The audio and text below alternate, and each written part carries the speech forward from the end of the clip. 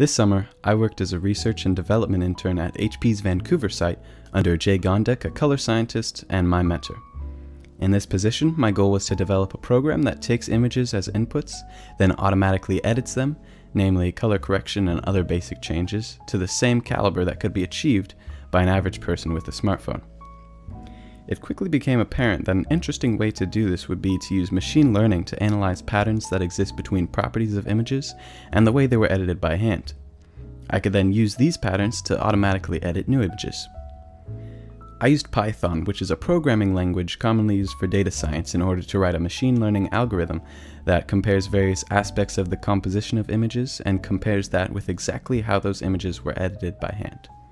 These aspects were the range and standard deviation of each of the saturation and value channels for changes to saturation and contrast, respectively, as well as the standard deviation and median of the value channel for changes to brightness.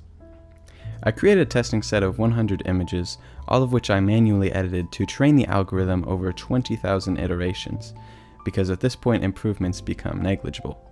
These are some examples of raw and machine-edited images.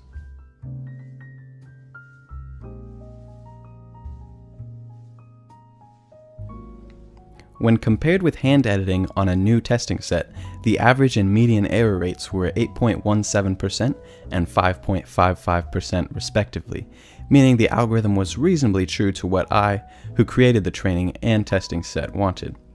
It is noteworthy, however, that because I was the one who edited all the images in the training set, the program is calibrated exactly to my liking, which is borderline cartoon-like in colorfulness. This is especially apparent in skin tones and faces, in which our eyes are more sensitive to unnatural changes. Here's an example of oversaturated skin.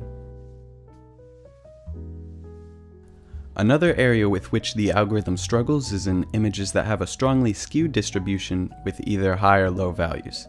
In these cases, there's a very clustered distribution of color composition, so the program alters it very aggressively, but this tends to be too much for whichever part of the image is already at an extreme. For example, this image has a very bright area, but nothing very close to pure black, so while the ocean will look darker, increasing dynamic range, the clouds become blown out. Overall, this preliminary version can be considered a success, as it does improve color expression and dynamic range for most images. Facial detection is an avenue for future development to highlight features and skin tones, as well as avoiding oversaturation on images with people in them. Changing to localized editing could solve the issue of skewed histograms. For example, if an image already has very bright regions but not dark ones, the algorithm would expand the darks without causing clipping and compression of the brights. Thank you very much for watching, and have a wonderful day.